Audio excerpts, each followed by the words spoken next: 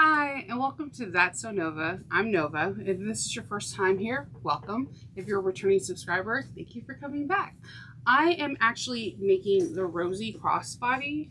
I have like this Disney bound in my head, and I was making it with some rose gold and having some fun with cork, and then it hit me that I wanted to show you how to install how I install a turn lock. This turn lock is from Serial Bagmaker. I'm going to put these pieces down here on the mat so you can see. This is a force fit.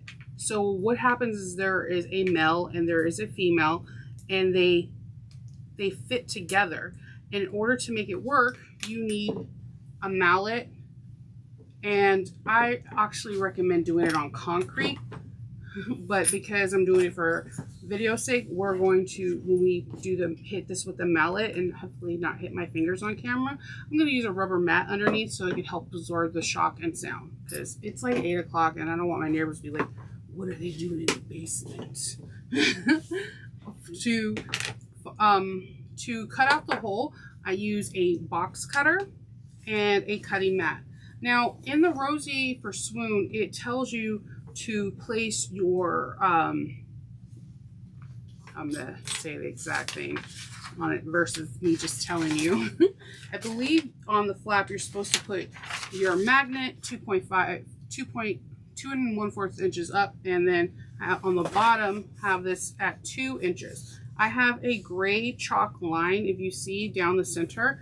So I, instead of sometimes doing what the pattern says, I would like to see where I want to place my grommet, my force fit thing, and then I will go in and place the male. The lining is not fully in, so I can do this. So at this time, I'm going to take the wider and the wider piece, which is the female piece, and kind of just like eyeball where I want the grommet. I keep saying it, the turn lock. And from there, you could take a pen, whatever you have, and just trace out what you're going to have to cut out. What I like about the force fit grommet is that you don't have to worry about punching holes for screws or any of that. That just makes your life a whole lot better.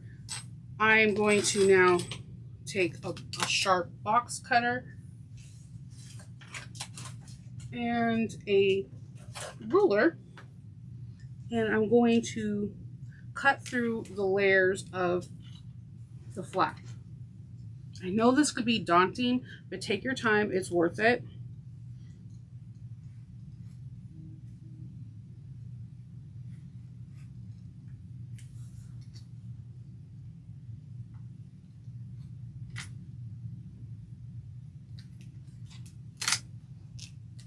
And then I just grab a pair of scissors, and anything that didn't cut out, I just will cut through it real quickly.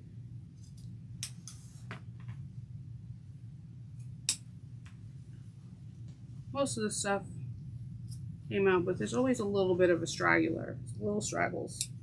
And it might be too small the first time. I have done this where it is, and that's okay. You can definitely make it a little bit bigger, but you want it to be kind of snug so the force fit grommet doesn't just like slide out. So I'm going to make this a little bit bigger.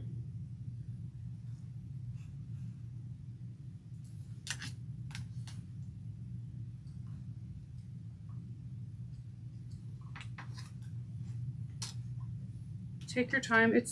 It's not a race. It takes a while to get exactly what you want, and it's okay. So take your time.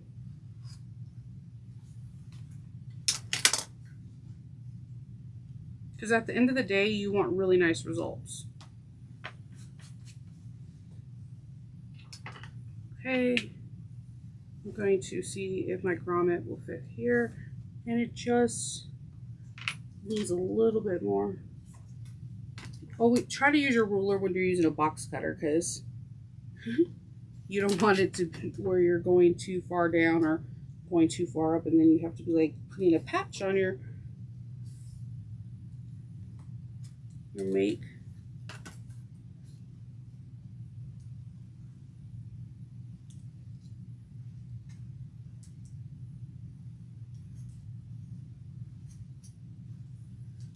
Okay. And I'm just cleaning up, making sure that all the little straggles of fabric are done. Then I'm just going to flip this over and it will fit nicely. So what I'm going to do is I'm going to use some glue. This is Magnet Tack 809 would be good if you have fray check. I'm pretty sure if you look at Serial Bagmakers, she does have glues of some sort that can help if you're using cotton to stop fraying. And I'm going to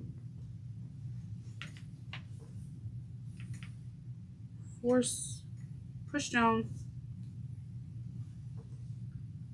I'm sorry, I was looking for something I go push down fabric and not cut my finger.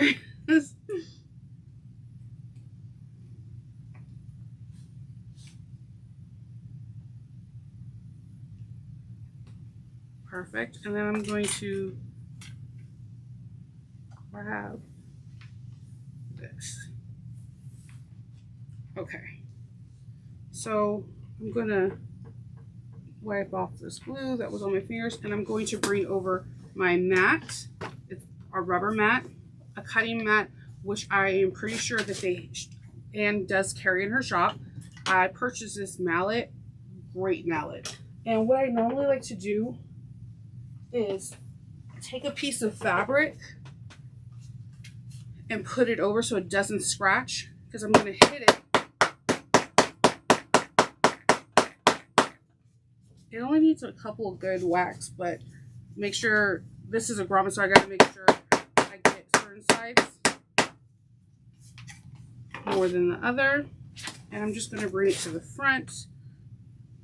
I'm going to have to definitely clean it up with a little alcohol wipe to remove all the glue, because I'm like, you know me, I love glue. I'm just going to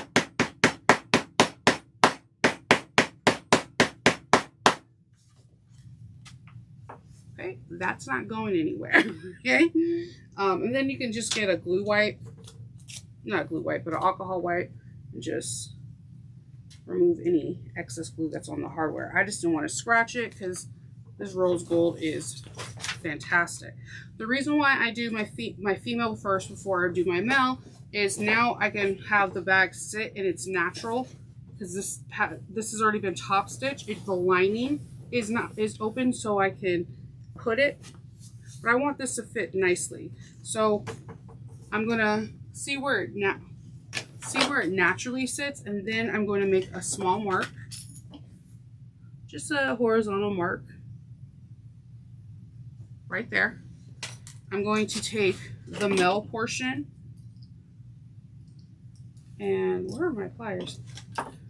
There they are. And I'm going to open this up, take the washer off, and then I'm going to mark on my bag where these prongs are, because I'm going to make a little bit of a slit.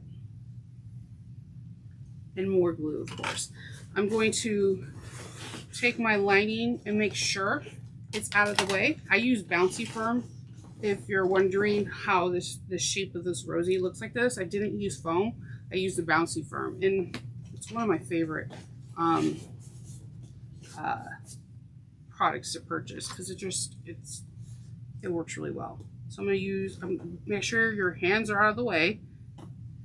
I understand blood, sweat, and tears go into hard work, but we don't need that in the bag. So we're going to put a slit, and from here I just do a line of glue from one slit to another, just extra holds,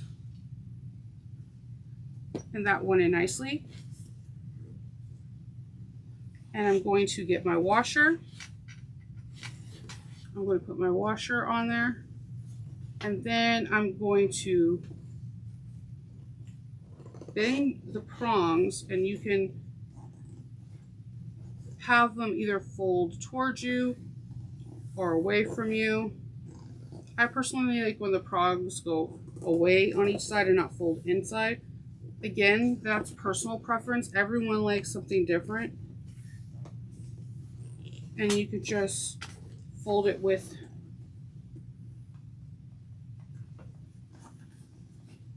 your pliers. Now you can use, I'm gonna use some electrical tape that I also bought from Serial Bagmaker. I actually love this. I don't know if you heard me complain before in the past, but duct tape and me don't get along. But this little electrical tape works wonders, and it sticks really well. It's all filling it out right now. So I'm gonna put the lining back in. Before I close up the lining, I definitely want to make sure my turn lock fits nice. And bada bing, bada boom, we got a perfect turn lock. So if you have any questions in regards to this turn lock, please leave the questions down below. I'll be more than willing to answer. I will put information on where to get the mallet, the tape, even the cutting board, and the hardware all come from Serial Bagmaker. And she has really fast shipping, really fair pricing, and I don't know, I just really appreciate her materials. So if you have any questions, concerns, or just want to say hi, leave a comment down below. Myself or Anne or anybody in the group will be more than willing to answer your questions.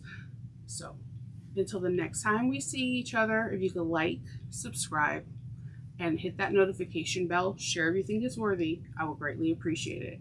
I hope everyone has a fantastic day. Happy sewing.